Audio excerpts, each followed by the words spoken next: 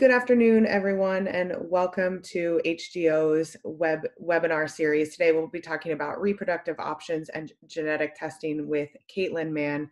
Caitlin Mann is a genetic counselor that works at Vanderbilt University Medical Center in Nashville, Tennessee.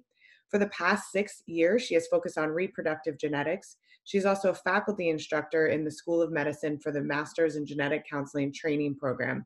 We're really excited to have Caitlin join us today. There's been just some slight changes in the language around pre-implantation genetic diagnosis that she'll explain because it's got now a new acronym, and a little bit more about the IVF process because we know a lot of people understand that this is an option, but maybe not all the steps that the process entails. So I'm going to go ahead and hand it over to Caitlin. Feel free to type your questions into the chat box if you have any questions, and we will get to them at the end. Thank you. Thank you, Chandler. So as she mentioned, I'm a reproductive genetic counselor in Tennessee in the United States. So some of the topics we'll review today may have some nuanced differences in other countries. However, we'll be doing an overview today, so hopefully most of what we talk about is fairly generalizable. So today I wanted to discuss the process of in vitro fertilization and kind of what that looks like, along with pre-implantation genetic testing or PGT. And then specifically walking through the options of PGT for Huntington's disease, and then briefly touching on some alternative reproductive options. So in vitro fertilization, or IVF, is just like it sounds. In vitro means in a simulated environment, and fertilization means joining of egg and sperm to create an embryo. So IVF is quite literally the joining of egg and sperm in a simulated environment, and that environment typically being a lab. So in general, the process of IVF starts out with a couple meeting with a team of specialists. And this team can be quite large, but the most important people in this team are the reproductive endocrinologists. Those are obstetricians or gynecologists with advanced training in reproductive endocrinology and infertility, along with the clinical embryologists. Those are scientists who either have a bachelor's degree with a certificate or a master's degree, and they help choose fertilization techniques which will be successful for this couple, and then employ those techniques to the egg and the sperm. There can also be molecular biologists who are experts in molecular genetics and chemistry. There may be cytogeneticists. They detect and analyze chromosome abnormalities. And there may also be geneticists and genetic counselors. So once meeting with that whole team of specialists, the next is to go down the route of IVF. And from there, an embryo is typically biopsied, or some cells are taken from that embryo. And then genetic testing is performed on those biopsied cells. After the genetic results return, there'd be transfer of the embryo back to the uterus for pregnancy. And then hopefully that would lead to implantation in the uterus by a viable pregnancy and then birth of a healthy baby. So what does that first team meeting look like? There will be lots of initial testing for both the patient and the partner. This testing helps to predict the probability of success with an IVF cycle. So the doctors are trying to determine the availability and quality of eggs, the availability and quality of sperm. Can the egg and sperm meet, and can they a woman's body successfully sustain a pregnancy? A lot of this evaluation includes things like blood work, ultrasounds, semen analysis, those sorts of things. This process can take quite a while, especially if further evaluation is needed based on that initial testing. So I often tell patients that this can take anywhere from about 1 to 4 months. So if everything is clear and we're going to go down the route of IVF, they'll begin the process of ovarian stimulation. So typically, each month, one ovary will produce one mature egg, which is then released during ovulation. In IVF, the ovaries are stimulated to produce multiple mature eggs, and that's done by daily injections and monitored by ultrasound. So typically on the ultrasound, we can see multiple eggs growing at one time. Then after about 14 days of stimulation, the eggs are retrieved through a surgical procedure. And those mature eggs are then recovered in a test tube, which is walked down to the lab. Those eggs that we recovered from the patient are then fertilized in a petri dish, essentially, by taking a bunch of sperm and dropping it over the egg. Eggs can also be fertilized by something called intracytoplasmic sperm injection, or sometimes it's referred to as ICSI. And this is where one sperm is chosen and that is injected into the egg. And this is done really to prevent contamination by other sperm and is actually required if we're going to be doing any sort of genetic testing on the embryo.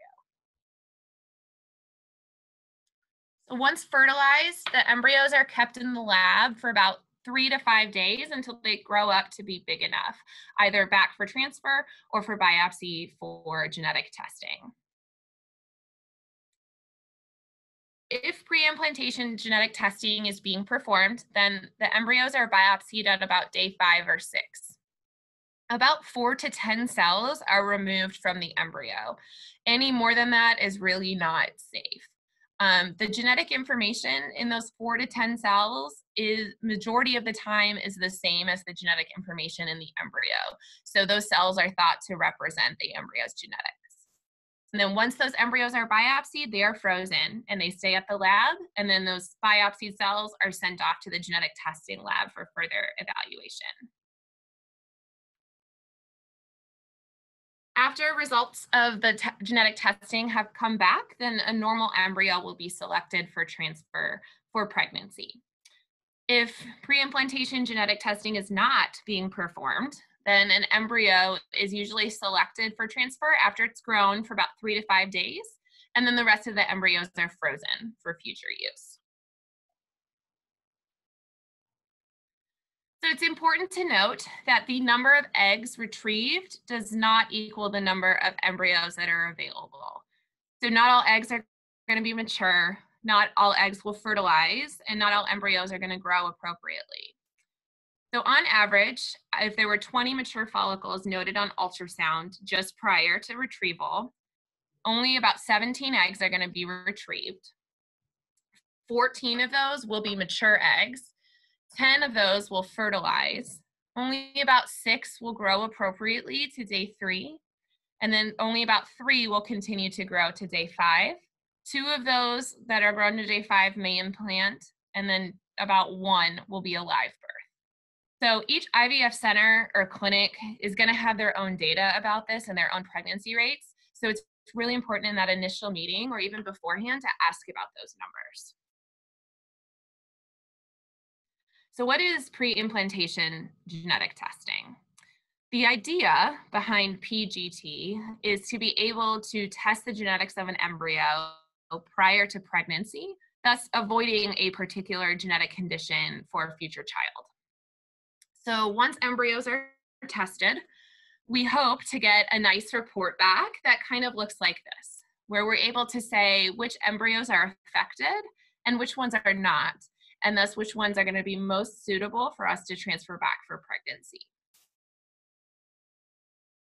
There's a couple different types of pre-implantation genetic testing. These were formerly referred to as PGS, or pre-implantation genetic screening, and PGD, or pre-implantation genetic diagnosis. In 2017, the International Committee for Monitoring Assisted Reproductive Technologies, along with organizations that represent many different parts of the world, including the American Society of Reproductive Medicine and the European Society of Human Reproduction and Embryology, got together and put together this glossary of terms that should be used when referring to any assisted reproductive technology. So one of the biggest, yet largely overlooked, changes was the shift from using terms like screening and diagnosis to using the term testing.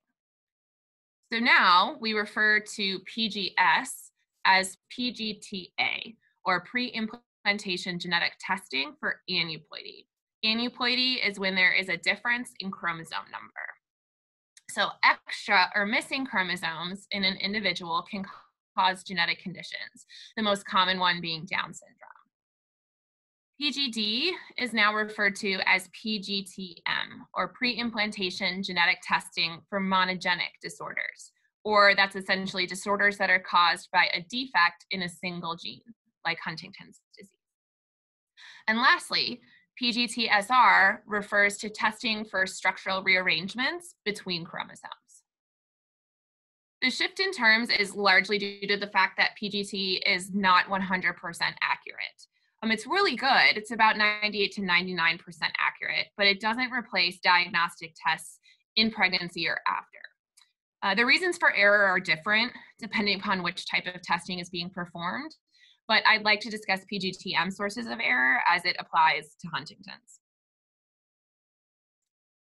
There's really two sources of error that we see with PGTM. One is called allele dropout, which I'll talk about in detail, and then also contamination. Contamination can happen for a lot of reasons. There can be maternal or paternal cells there. There can be unrelated DNA just due to human handling error. And there can also be DNA from a previous sample that's still within that DNA sequencer at the lab. So there's a couple different ways to detect that as well. So what is allele dropout? When an embryo is biopsied, remember we're only taking about 4 to 10 cells from that embryo. The DNA from 4 to 10 cells is not nearly enough to perform genetic testing accurately. So the DNA from those cells is amplified, or essentially copied, over and over and over again, so that there's enough DNA to accurately perform genetic testing. And if we recall some basic genetics, we'll remember that we have 2 copies of every gene. One we get from our mom, and the other copy comes from our dad. Each copy of a gene can also be called an allele, so they're the same thing. When DNA is amplified, sometimes one allele or one copy of a gene does not amplify correctly or does not amplify as much as the other allele. This is unfortunately just a limitation in the technology and not really something that we can actively avoid. And it does occur in about 10 to 20% of cases. So what do we do? How do we detect this? We use something called linkage analysis in order to detect allele dropout as well as contamination. The linkage analysis is when the lab goes ahead and adds specific DNA markers that are specific to that individual around the mutation in the family. Typically, they will track mom and dad as well as grandparents down through the family. So in walking through an example, over here, we're going to talk about what it would look like without linkage. So the red square is the allele or the copy that has a mutation that we are tracking down through the family. So in example 1, we have accurate amplification of the mutation site, which we can see with that red square coming down, and we know that that embryo is then affected. In the second example, unfortunately, there was allele dropout affecting that mutation site. So while the embryo is affected, it is diagnosed or reported as normal. So when we add in linkage markers, which are represented by A, B, C, and D, this helps us be more accurate. So again, going back to example 1, there's accurate amplification of both sites, including the mutation site, and the embryo is affected. And that is also confirmed with that linkage analysis. So we can see that A was tracked down to that embryo. In the second example, when there was allele dropout affecting the mutation site, we were able to detect that there was allele dropout because of that linked marker, or A, was tracked down to the embryo. So we are able to diagnose that embryo as affected without having accurate amplification of the mutation site. So linkage analysis is really helpful for us to be able to increase the accuracy of PGTM. I briefly wanted to touch on PGTA as well, because anytime that PGTM is being performed, it's recommended that PGTA also be performed. So why would we do that? It just kind of seems like an extra test, right? Well, PGTA is designed to detect differences in chromosome number. So for example, when mom or dad passes down an extra 21, we know this causes Down syndrome in their child. However, majority of the time when there is an extra or missing chromosome, this causes a condition that is not compatible with life and will typically end in early miscarriage. So for example, if there was an extra 22 or a missing 4. If PGTA was not done at the same time as PGTM, there is a chance to transfer an embryo that is unaffected with Huntington's disease, for example, but has a chromosome condition that is not compatible with life. So PGTA helps to maximize the likelihood of a healthy pregnancy.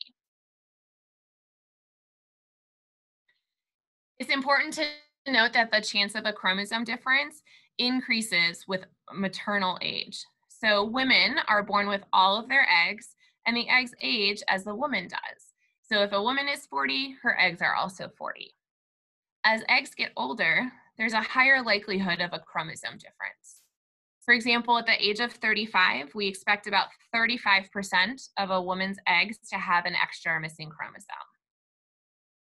When we average out the data in cases where PGTM was performed, of those unaffected embryos, about 50% will have a chromosome difference.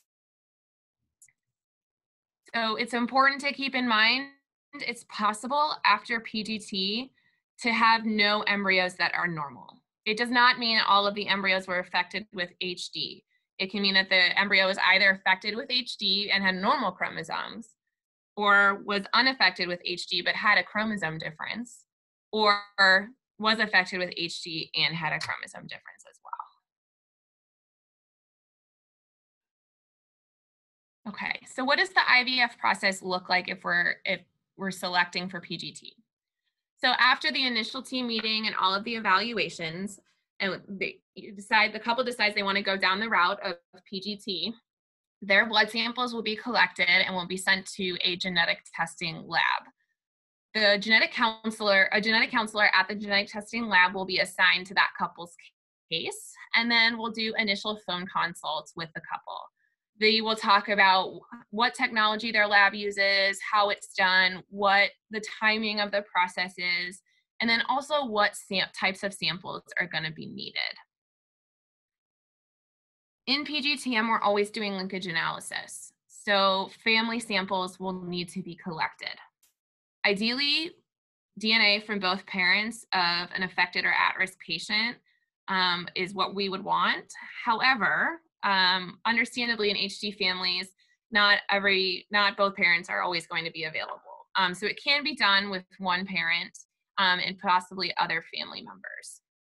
So if PGT is a route that you're considering, please keep in mind that family members are going to need to be involved, and they're going to have to be aware that you're going through this process. So it's important to have those discussions with them ahead of time.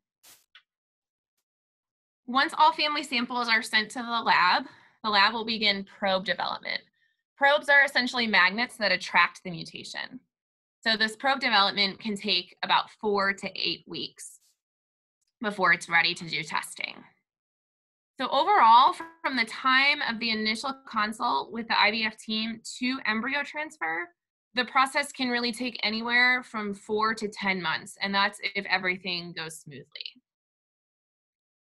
Important to keep in mind that that may be longer than you perceive, and it's due to things like dependent upon initial evaluation results, family members not always being compliant when sending in a sample. So this is a long emotional process that is important to think about beforehand.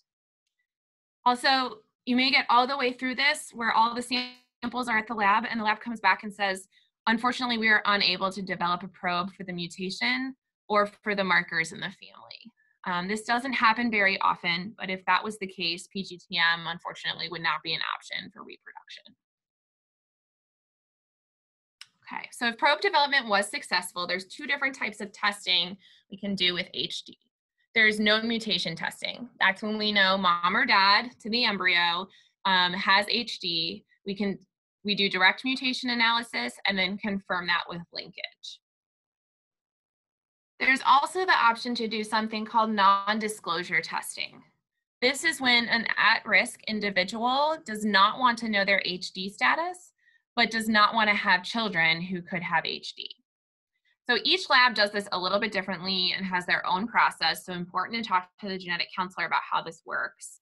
But essentially, there's no direct mutation analysis being done. The testing is done with linkage only, and then the grandparent to the embryo who has HD, their genes or their alleles are marked as at risk and then tracked down through the family.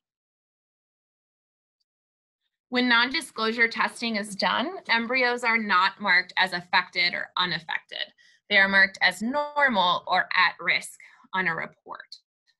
So a limitation of this type of testing is that there is the potential to eliminate or not transfer normal embryos if the parent, mom or dad, is indeed unaffected and did not inherit that expanded HD gene. So, for example, it's possible to have inherited a normal allele from the affected grandparent, right? In this example here, grandpa is affected with HD and his alleles are marked as at risk. However, we don't know which A has the expanded HD gene because we don't want to know his son's status.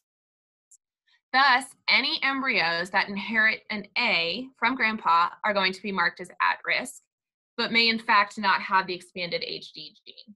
And that's just a limitation of this type of testing.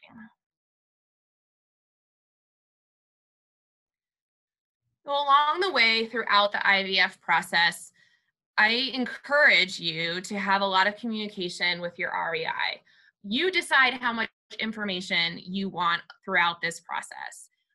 So talk with your REI, talk with the genetic testing lab, talk with the embryologist and say, I only want to know, if I have a normal embryo or not. You can determine if you want to know the number of follicles you have, the number of eggs retrieved, the number fertilized, the number biopsied. But I have a lot of patients who just come in saying, I just want to know if there's a normal embryo for transfer or not. I think this is contrary to a lot of the care provided in this setting. The majority of IVF patients are very information seeking. So to have a patient or a couple come in and say, I actually don't want to know this information, it may cause slip-ups or confusion. So be forthcoming, be thoughtful, and be advocates for yourselves throughout this process. I briefly wanted to touch on other options for reproduction aside from pre-implantation testing and IVF.